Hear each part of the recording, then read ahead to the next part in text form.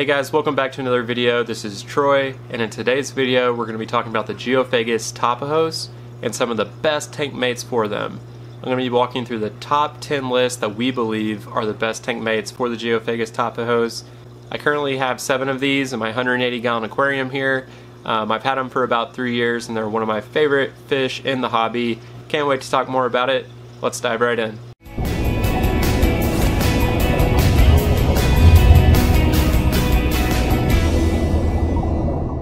Okay, so the Geophagus Tapajos is one of my favorite all-time fish because of their personality and their color. They're constantly sifting through your substrate, looking for leftover food, and that behavior is really cool to watch. They hang out at the bottom of the aquarium, so sometimes for tank mates you might be looking for fish that occupy the middle or even the top of your aquarium to give it a little more activity, as the Tapajos will usually be at the bottom third. Also with the Geophagus Tapajos, they have awesome fins with bright blue and red colors, and then as they get older they'll get trailers to these fins, not only their tail but also their dorsal fin. And due to this, you likely want to pick tank mates that are peaceful and aren't going to be nipping at their fins over time. I know I kind of break this rule with a couple fish in my 180-gallon aquarium, but to each their own, and it hasn't been too bad in my current tank. Another consideration with this list is the region that they come from, so a lot of the fish you'll see are South American fish, just like the Geophagus Tapajos, which comes from Brazil. So with all that being said, let's dive into the top 10 list. Okay, starting us off at number 10 is the angelfish. Angelfish are great tank mates because they're also South American cichlids, so they share the same water parameters and diets. They also occupy some of the mid and upper levels of the tank, which is a great complement to some of the Geophagus that are going to be at the bottom.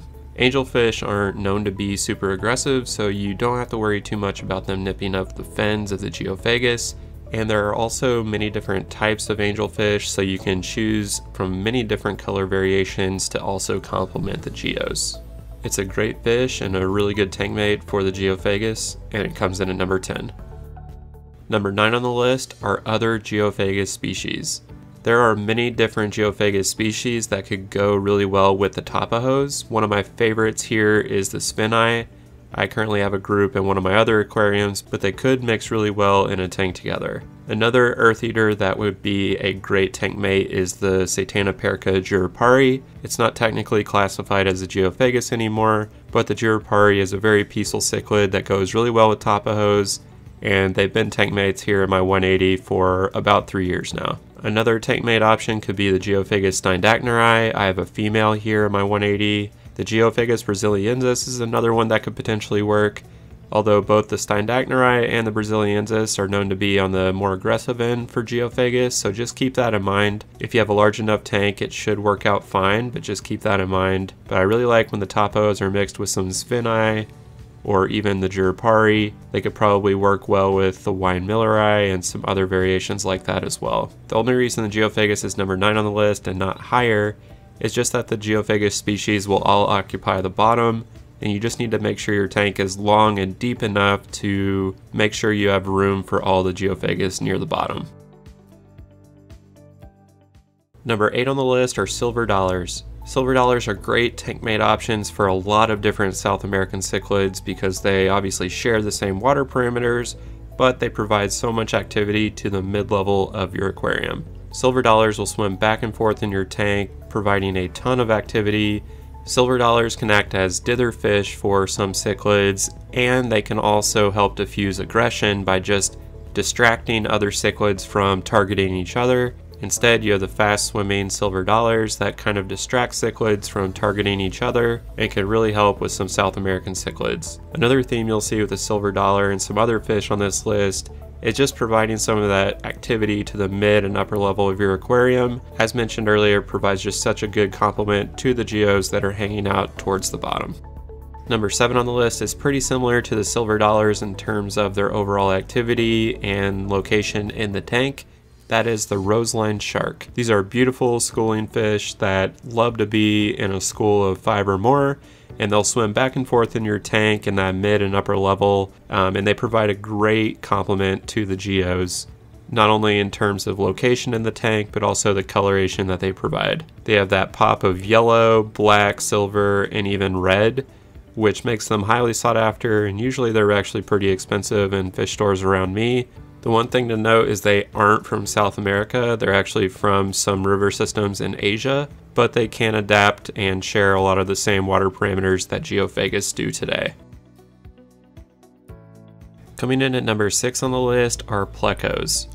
There are a ton of different types of plecos that could work with Geophagus, from some of your exotic types to some of your common or bushy nose plecos that are out there. There are a ton of different variations that you can choose from to fit your needs in your tank. Typically, plecos won't be aggressive towards Geotapajos, and they make a really good tank mate because of that. The only reason plecos aren't higher on the list is they do tend to hang out at the bottom of the tank, similar to the Geotapajos, so just keep that in mind so your tank is big enough to occupy both the geos and the plecos in the bottom third of your tank. Coming in at number 5 are some of your mid to larger size tetras, and there are many different types of tetras that you can choose from. A few that I really like are the Colombian tetras, the Buenos Aires tetras, or even the Bleeding Heart tetras. These types of tetras provide, again, a lot of activity at the top of the tank, and they're typically big enough that the Geophagus won't try and pick them off. Maybe try and stay away from some of the really small tetras like the neon tetras, as those might become a snack for the Tapajos when they are adults. Coming in at number 4 on the list is an awesome cichlid, the Festivum. These cichlids are super peaceful, and they make for a great complement to the Geophagus Tapajos. This footage here is from one of my friends on Instagram, Martin Fish Keepers. I'll leave a link in the description to his page. I highly suggest you check out his content. He has the Festivum in here with some different schooling fish, and they do just fine because this cichlid is very peaceful. Their temperament is very similar to that of the angelfish, and they would do well with a lot of Geophagus and more peaceful South American cichlids. I like how they glide around in the water really calmly from the mid and upper levels of your tank, and they have that really cool diagonal stripe on their side, which makes them stand out in most aquariums. It's a great option if you're looking for a peaceful cichlid to go with your Geophagus Tapajos. Okay, so coming in at number 3 on the list is the keyhole cichlid.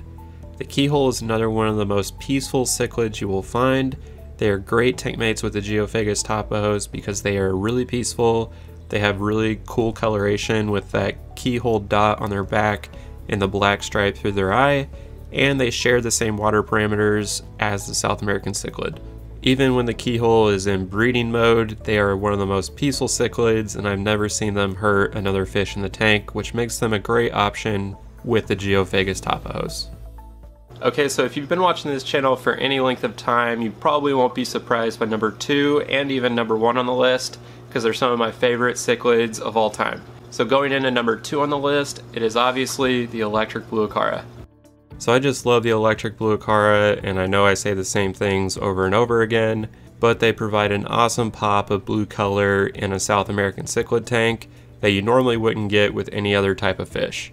One of my favorite combinations is the Geophagus, the electric blue acara, and the Severum, because you can mix and match colors, and they usually work together so well because most of the time they are peaceful and they don't bother each other. And I just love when you can keep cichlids together, so the temperament between these are just perfect. And on top of all that, they are South American cichlids, so they share the same water parameters as the Tapajos. Just a great fish, and I will always keep them whenever I have a tank with Geophagus. And coming in at number 1 on the list is the Severum. Severums are number 1 on the list for a few reasons. They are South American cichlids, and they share the same water parameters, the same requirements, tank setup. Everything is pretty much the same as the Geophagus. They are relatively peaceful cichlids most of the time, and in my experience they've been gentle giants, and usually when I've heard of any type of aggression from Severums, it's usually in a tank that's just too small. You're definitely going to have the best luck if your tank is a little bit bigger than recommended tank sizes that you'll find out there. So if you provide a big enough tank, I would just totally recommend Geophagus Tapajos with Severums and electric blue acaras, and you can't really beat that combination. I also love the Severum because there are different color variations, so you can get the red spotted gold Severum for that pop of red and orange. You could go with the red shoulder severum for some blue and red. You could go with the turquoise severum for that dark navy blue.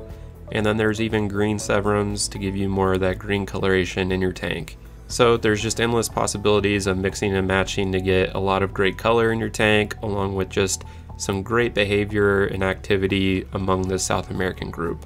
I highly recommend the severum. They are just a great tank mate for the Geophagus.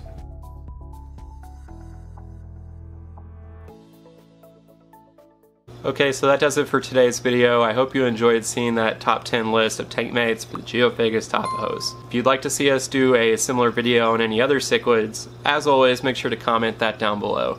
Thanks again for watching, and we'll see you next week.